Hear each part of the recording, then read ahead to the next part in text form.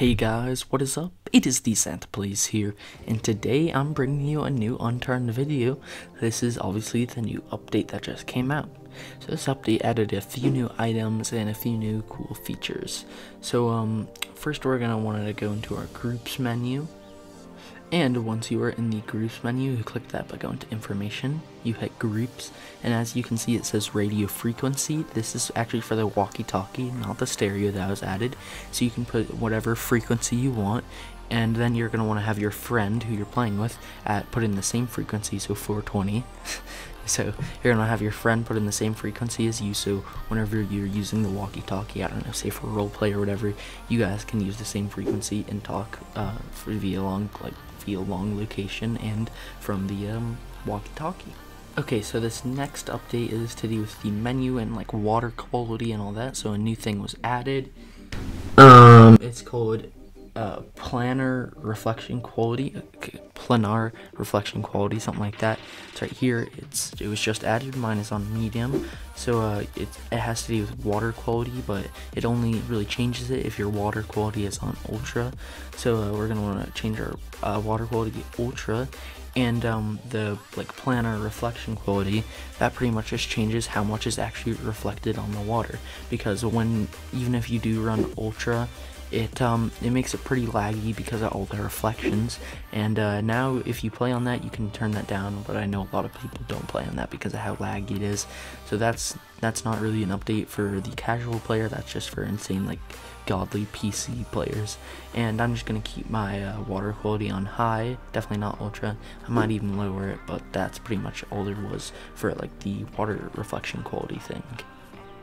Okay, so the next thing that was added, probably the thing that most people care about since it's an actual addition item, this is the new wall signs. I forget what they're actually called. Pause it, it's paused right now. I found out what they're called. They are called Placecard signs. But the IDs are 1467 through 1470, and these are signs that you can place on the wall. So originally, the only signs we had, you had to place them on the ground. You couldn't place them on the wall. So now we have these new ones that you can place on the wall, and you can type whatever you want. So, memes and danks and memes, everything like that. There's the oak, pine, all of those variants.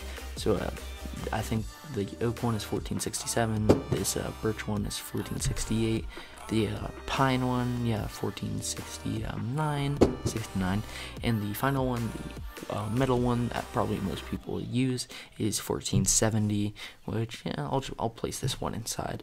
But pretty much the only item that was added were these signs, and that's pretty much it. And yes, I do think this is a nice addition that you can place these on walls and things like that, because, you couldn't do that before. And this is cool because you can place these on lockers and crates to title them now instead of just placing the sign on top.